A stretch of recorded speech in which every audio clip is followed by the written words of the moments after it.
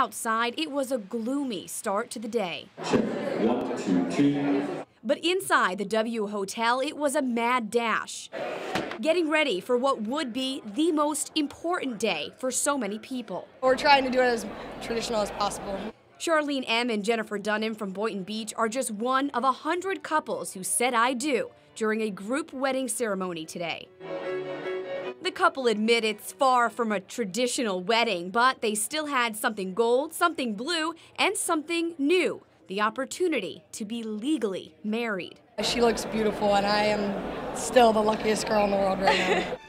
Along with dozens of gay couples, many straight couples like Nikki and Mel decided to renew their vows of 47 years. We'll join them equally, we'll join them happily, and wish for them the same blessing that we've had over these years. NSYNC's Lance Bass and his husband were there. They say getting married is much more than a piece of paper. Other people finally can see you as a devoted, solid relationship, not just a boyfriend. Well, people came to this ceremony from all over. They flew in from Italy, the UK, South America. There are also couples from Palm Beach County who thought they may never get married in their home state. I feel very lucky to actually be letting this happen so soon. I thought it would be a long time. I do.